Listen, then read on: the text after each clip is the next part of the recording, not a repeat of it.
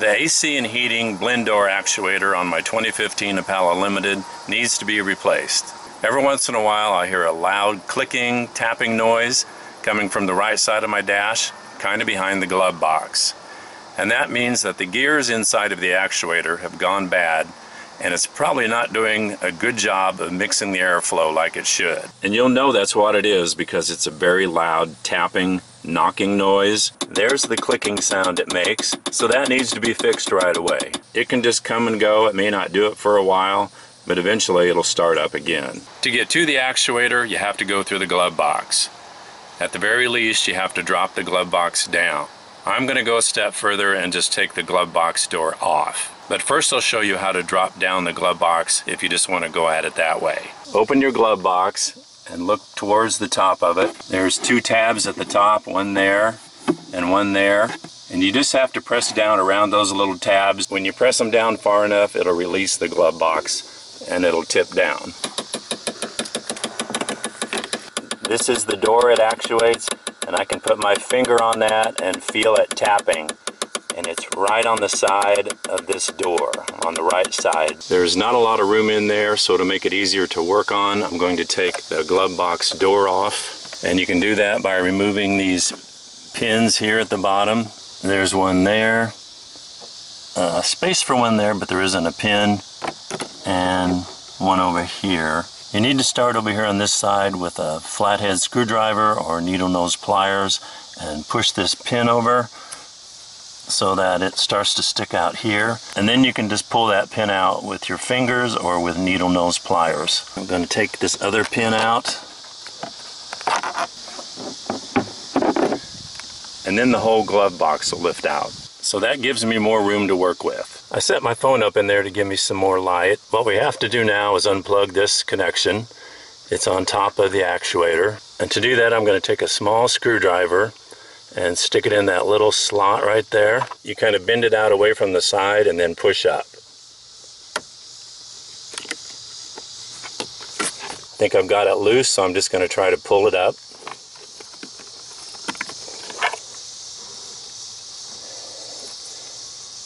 And there it is, it comes right off. This is where I was sticking the screwdriver.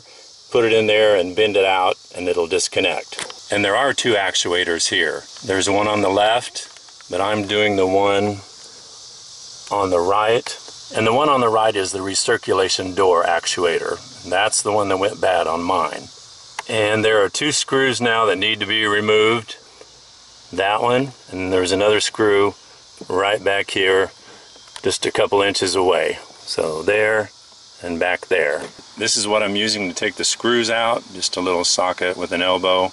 You need a 7/32 inch socket to remove this screw. If you have a 5.5 millimeter socket, that's probably going to work also.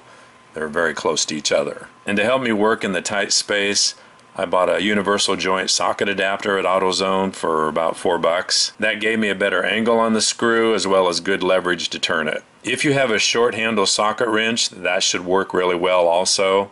The handle on my smallest socket wrench was too long, so that socket adapter really helped me. I tied a string onto it because I am prone to drop things. I want to be able to fish it out in case I drop it. It's very tight in there and that cable's in the way, but I've got the socket on there without the handle, but I was able to put enough pressure on it with just turning the socket to get the screw started. So doing okay here. I got the first screw out. Just be careful you don't drop those down into the other part of the dash. So I'm going to go for the second one. And to do this one, it's going to be more by feel than by sight because it's not very easy to get to. Like I say, there's not much you'll be able to see, but I can feel it back there, and I'm getting it loose little by little. I'm going to try to finish that screw by hand now. It's pretty far out. And success! There's the second screw. And now I'm going to take the old actuator off. It should be a matter of just pulling it straight to the right. And I pushed on this side of it and it popped out. This is how it was in there. It was being held by a screw here and here. And this is where the actuator connects to the blend door. Now I'm going to put the new one on. And this is my new blend door actuator. I got mine from AutoZone, but you can get them a lot of different places. Amazon I know has them also. The new one's on the left, and I'm going to turn that connection there so it matches the position of the old one I took off, so that when I go to put it back, it'll slide right on. And to get that to move, I'm going to hook it to the power supply and make it rotate around a little bit. And you can see it turning there. I put the keys back into the ignition. That got power to it. And notice there's no clicking. Okay, I got it pretty close there. I'm going to try to fit it back on. Locate that shaft right there and get it to fit into that connection. I've got it on there, and my screw holes line up where they should. One there and one back there. First screw is headed right there. Wish me luck. And I'm going to get that screw started by hand first. I've got that one screwed in most of the way. I'm going to leave it like it is for now and start on the other screw. And just using my fingers, that back screw actually caught in there pretty quick. So I'm going to finish it off with this. And the back one is in. It was actually easier to do than that front screw. Had a little bit more room where I could reach my hand over that cable and put the other screw in. I've got the back one tight, so now I'm going to tighten down the front one. I'm having to lay down pretty far over the passenger side seat just to get a good angle on this screw, but I think I've got it. And with the car turned off and my keys out of the ignition, I'm going to plug this cord back into the top of the actuator. So it's going to be oriented like this when you plug it into the top of the actuator. And it just snaps right back in. So we're ready to go on to the next step. And there are some instructions that come with the actuator. It says if you have a scan tool, install the scan tool through the OBD-2 port. Turn on the ignition with the engine off, select HVAC control module, select special functions, select recalibrate all motors. Do not adjust the climate control until calibration is complete. Select on and wait 60 seconds. If you don't have a scan tool, it says disconnect negative battery cable. Turn ignition on, wait 5 minutes, then turn ignition off. Reconnect negative battery cable. Insert key into ignition and turn on with engine off. Do not adjust the climate control unit until calibration is complete. Step 5 should take about 5 minutes. As soon as I turned the ignition back on, I heard a little movement back behind the dash. So something was getting adjusted. It sounded like the actuators were moving. Okay, it's been 5 minutes.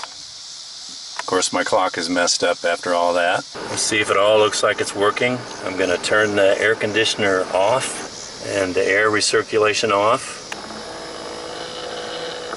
And it closed just like it should. Very nice. I'm going to turn the fan back on and the air back on.